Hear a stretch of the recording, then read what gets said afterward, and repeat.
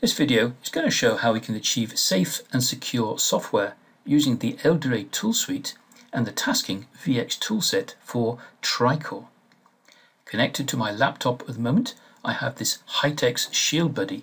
It's a TriCore 375 device.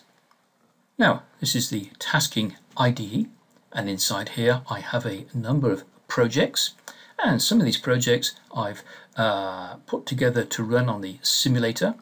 And it's these three projects here that I've designed or I've programmed to run on the board that I've got connected to my laptop at the moment.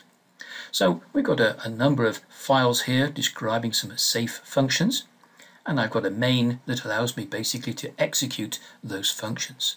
So let's check first of all we can actually build this project. And there we can see we've built an executable. Now there's a number of things I'd like to be able to do with this project. First of all, let's see, is this code compliant to a coding standard such as, well, let's use the CERT standard. So I'm going to switch first of all to the LDRA perspective, and having done that, I'm now going to go and select the coding standard that I'm interested in, and I've already selected that, and we can see this is set to the CERT C standard. If I wanted, of course, I could select any other standard, including any of the MISRA standards, or I could create my own standard. Well, we'll stick with the CERT standard, and let's go and perform the analysis. So I have previously analyzed this. Shouldn't take too long to actually analyze, and then we'll be able to take a look at the results and find out, is this code compliant to the CERT standard. So it's doing a deep analysis, and I thought I'd analyze it, but obviously I haven't, so we'll just wait for this to finish, and then we'll be able to take a look and see, well, is this code compliant to CERT? Well, it certainly wasn't written to be compliant to CERT, so I imagine we're going to have quite a few violations. So let's just wait for this to finish, and then we should be able to see in the LDRA code violations tab, we should be able to see all the violations that we've detected. Okay, so there we can see all these violations, and as I mentioned, the code wasn't written to be compliant to CERT, and so we have a lot of violations. If I double click, it's going to take me to the appropriate place, and here we can see, well, I should have specified the size of this array. Well, a lot of these are going to be very simple to fix. Now, what about the quality of the code? Let's go and measure some metrics on the code, and let's take a look at the metrics that give us an idea of maintainability. So lots of metrics we can measure, like the number of comments, but the one I'm interested in here is the cyclomatic complexity. And I can sort, and I can see that this function safe sprintf, it's got a cyclomatic complexity of 14, and that's the most complex function that I have here. So let's view that graphically with a flow graph. And the flow graph is going to give us a graphical representation of all the code. So here we have a block of continuous statements, which corresponds to this block over here.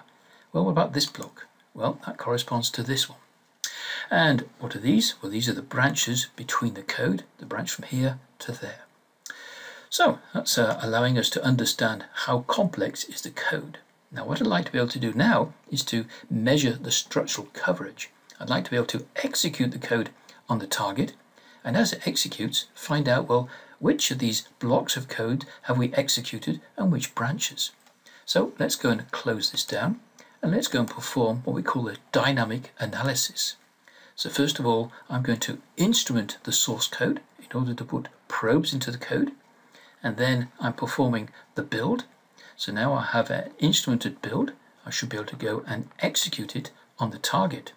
To communicate with the target, I've created this target.dcf file, and we've used that. We've downloaded the target, we've executed it, we've got the results back from the target, and now we can actually take a look at these results and find out, well, how much code coverage did we actually obtain. So we'll just wait for that to finish, and there's a number of ways in which we can view the coverage. Let's start by taking a look at a dynamic overview report, and here we're able to see very clearly the statement, branch, and MCDC coverage for all our functions. If I wanted, I could go into one of these functions and get a closer view, and here I can see very clearly we have some lines of code that have not been executed, and others that have been executed. Well, another way of viewing this is to go back to the flow graph, and this time to look at a pass-fail coverage flow graph. And once again, this is going to show us all the functions. We can see how they're interconnected. Once again, I can sort them.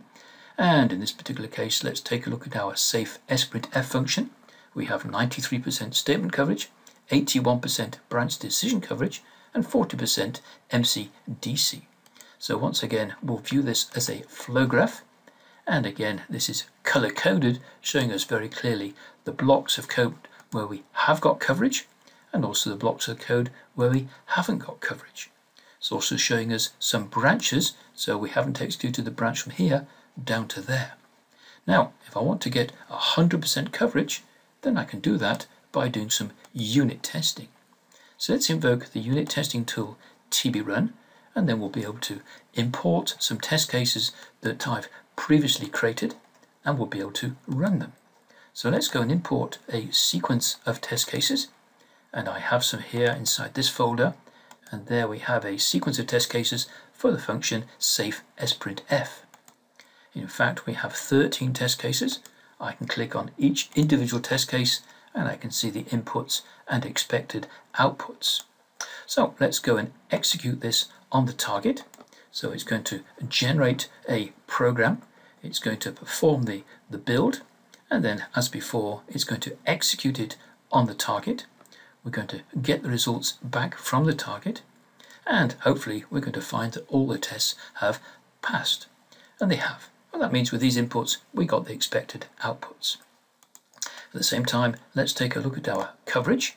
And so previously we can see the coverage we obtained, and now having executed these test cases, well, we have 100% statement coverage, 100% branch decision coverage, and also 100% MCDC. Okay, so hopefully that's given you an idea of how we can achieve safe and secure software using the LDRA tool suite and TASKING's VX toolset for TriCore. And if you'd like any more information, then please don't hesitate to contact us at LDRA. Thank you.